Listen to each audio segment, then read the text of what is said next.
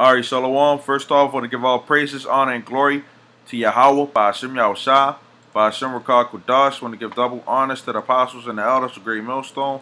And this is sincere Shalom to all the Akim out here that's doing and pushing the work in truth and in sincerity. Okay, I want to go on this topic of you don't need to be book smart or have a college degree and all that stuff in order to get the understanding or comprehend the scriptures. Okay, now the word comprehension, which I'm also going through the etymology of that word. Okay, the word comprehension is the action or capability of understanding something. Okay, now comprehension, the etymology of it is act or fact of understanding from the mid-15th century. Okay, directly from comprehensionem. Okay, a season, laying hold of, arrest. Figuratively, perception or comprehension. Okay, to take together, to unite, include. Okay, perceive, to seize or take in the mind. Okay, it says with, together, here, probably. So the thing is that when it comes down to getting this truth, okay, you don't have to be a major theologian or anything like that, okay, in order to get this truth, because it's spiritual. Okay, you have to be humble, be meek. Okay, but the word cognition, okay, which I'm also going to get that definition in the etymology. Okay, which that means the mental action or process of acquiring knowledge or understanding through thought, experience, and the senses.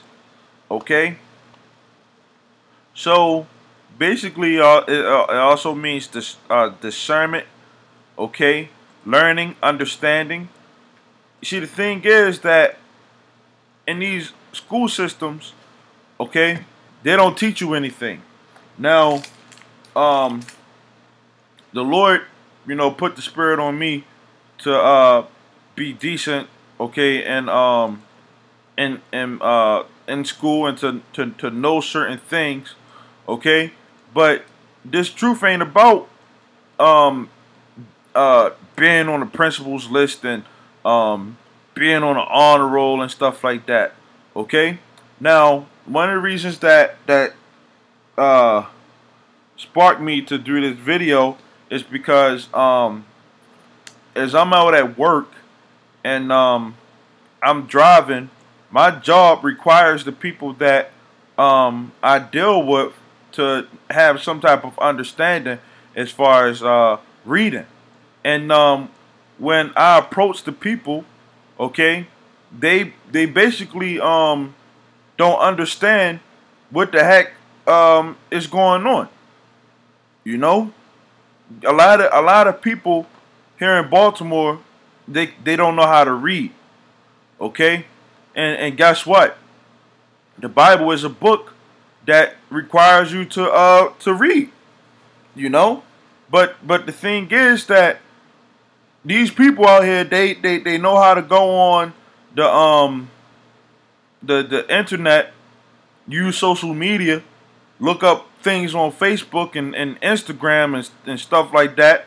But when it comes down to reading some simple words, okay, let's say 3 words, they don't understand that. Okay, they can't grasp those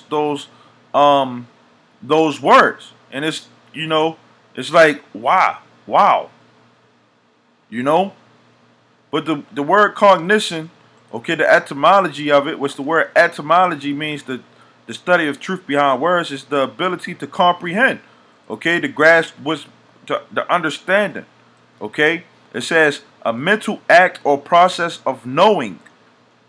a getting to know, acquaintance, knowledge, to get to know, recognize, okay, to gather, which is calm, and know, okay.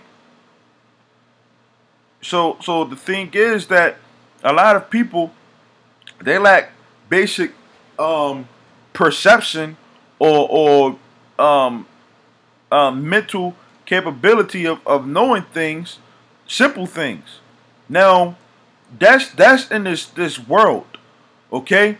Now, yeah, it's a good thing for you to be able to know certain things. Like, of course, it's good for you to know how to read and write, okay.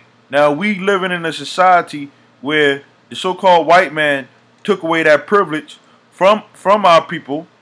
Okay, if you was taught how to read or write, then guess what? You was put to death. Okay, and these people out here that don't get that concept of knowing how to read and write.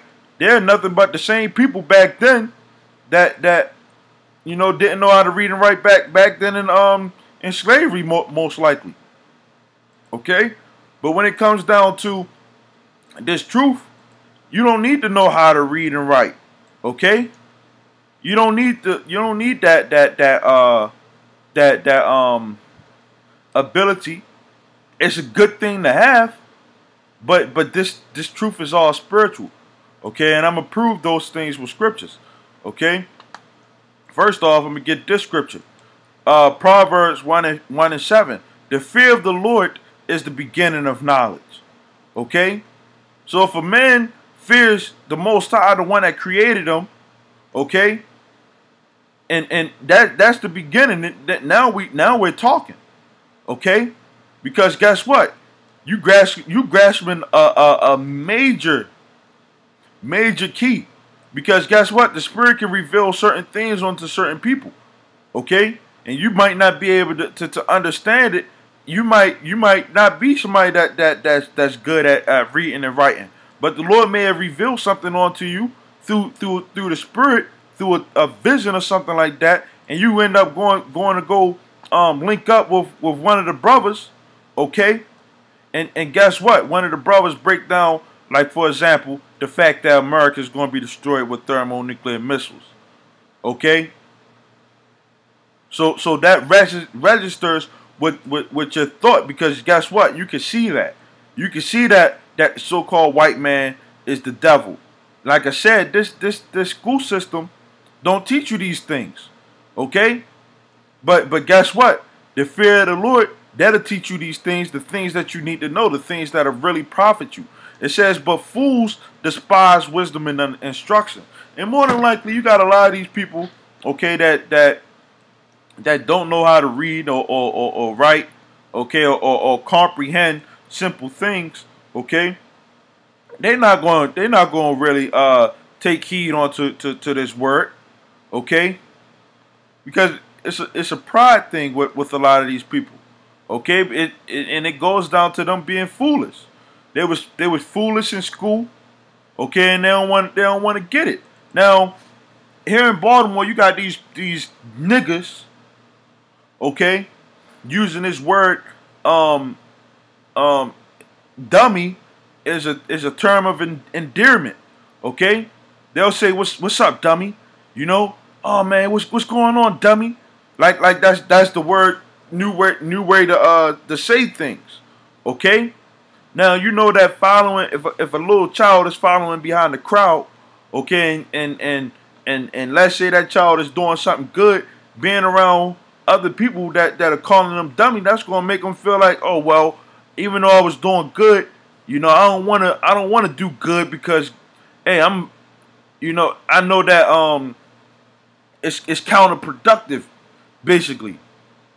Yeah, I'm doing good, but this person is calling me a dummy. So guess what? I'm gonna go out here and prove that I'm really a dummy. So a lot of these people out here in Baltimore, they really dummies, man. At the end of the day, so that word really fits them. Okay, Proverbs 18:15. The heart of the prudent gets knowledge. Okay, a man that's able to see his future. Okay, and I'm not talking about future here in America. Because these people, you don't got no future here in America. This is not your rest. But the spiritual sense of what you're supposed to be doing, okay, it's supposed to register with your mind. It says, "And the ear of the wise seeks knowledge," okay. And it's a lot of knowledge out here to be sought after. If you look at all the videos that brothers are putting out online, but guess what? People would rather go on the internet, on the Facebook. They know how to type in that word, Facebook, okay, or Instagram and stuff like that, and look at memes. But when it comes down to, let's say, just type in the letter GMS on the YouTube, that's easy. That's only 3 letters, GMS. And that right there will open up the floodgates to so much knowledge out here. And all you have to do is just sit there and listen. Okay? Because we break down everything for you. Okay? Proverbs 9:9. Give instruction to a wise man, and he will yet be wiser. So if you don't know how to read and write, okay, or spell, which that spelling really ain't no good excuse to not know how to spell, because a lot of these phones, they have spell check on them, and if you see that red line on the phone, okay, and you typing in a word and you see that's more than likely mean that you misspelling a word, okay. Now the brother Karat is about in my camp, okay, the head of the Baltimore camp. You know, me and him had a conversation about this topic earlier, and he was also saying that a lot of guys in these other camps, they don't have the ability to comprehend what's going on, okay, to have that true understanding, okay, like the fact that the RFID chip is the mark of the beast, okay.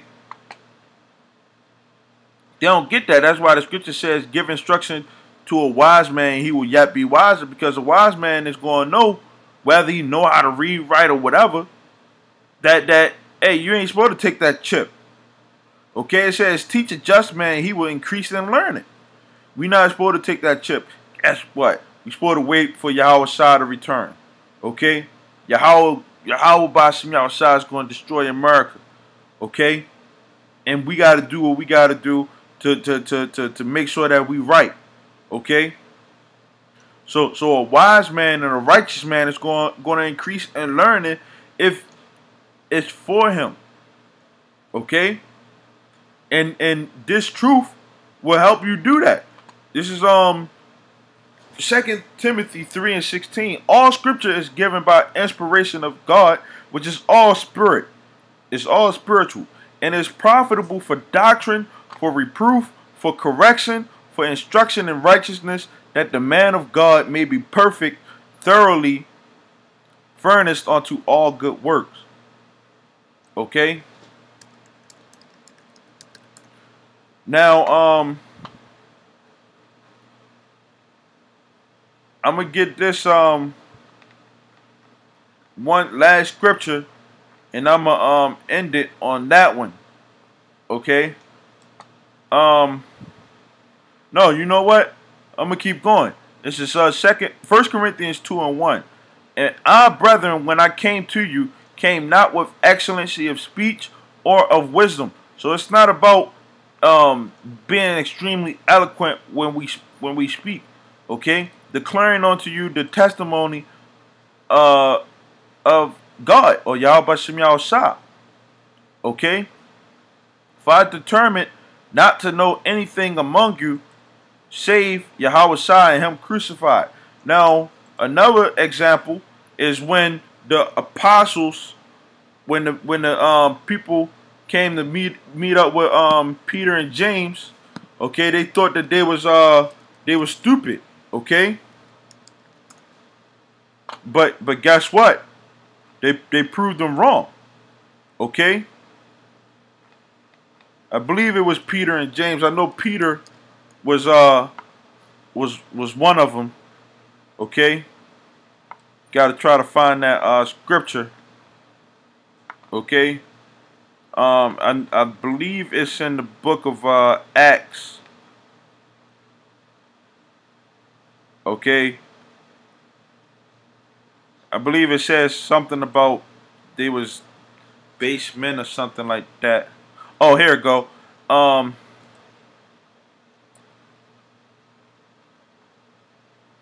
This is Acts 4:13. Now, when they saw the boldness of Peter and John and perceived that they were unlearned and ignorant men, because what? They thought that they didn't know anything. They marveled, and they took knowledge of them that they had been with Yahweh. And that's what it's all about, man. Okay? Wanting to be with Yahweh. Okay? Not this trash language that we know, okay? Which is a good thing if you can know that, so that you can further edify other brothers. Okay? This is continuing on. 1 Corinthians 2:3. And I was with you in weakness and in fear and in much trembling. And my speech and preaching was not with enticing words of man's wisdom, but in demonstration of the Spirit and of power, that your faith should not stand in the wisdom of men, but in the power of Yahweh Shem Yahushua. So this is not about, having a bachelor's degree or a master's degree. Okay? So continuing on, I'm gonna get one more scripture where it talks about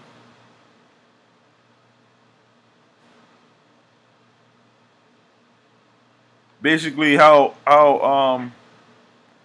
things are. If you lack anything, okay, it's just James 1:5.